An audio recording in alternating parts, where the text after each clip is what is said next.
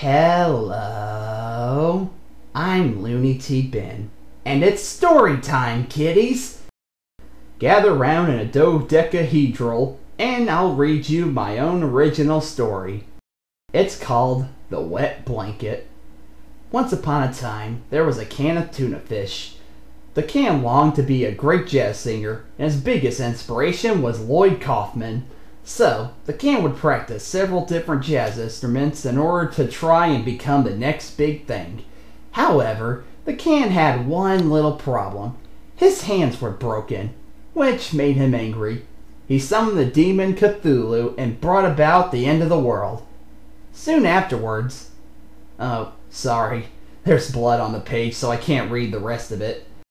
I think I wrote that the can returned back from the dead, and he haunts you if you lick carpets that have been purchased from flea markets. And everybody lived puddingly creamy filling. The end. Moral of the story is part of this complete breakfast. Driving that train, pound cocaine. Casey Jones, you better watch your speed. Trouble ahead, trouble behind.